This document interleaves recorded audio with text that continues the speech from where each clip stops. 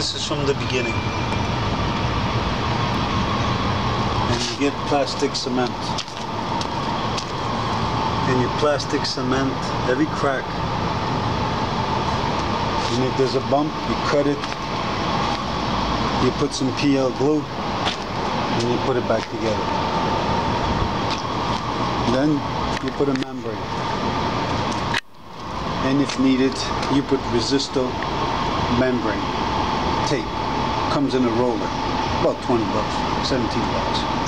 You glue it on the major cracks, and you don't give no chance to the odds. You cover everything. And then you put your membrane, Resisto again. Then you cover it with tar, liquid, cold tar. And then you spray some rocks on it. Was that it? MG112. And on top, you put a little top to make sure that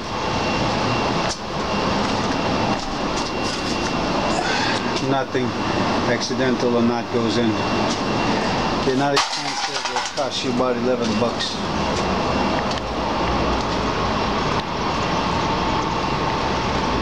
Preferably to use the broom.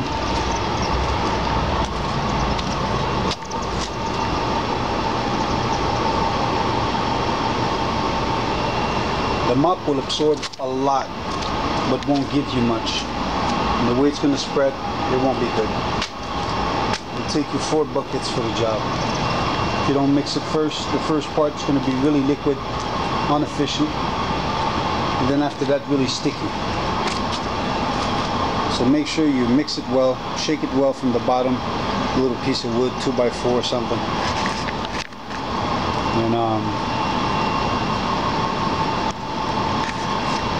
after that, you use the broom. Use both. The mop is still good for the corners. And to go reach these places, you cannot. But if not, the good old broom from Home Depot will do the job.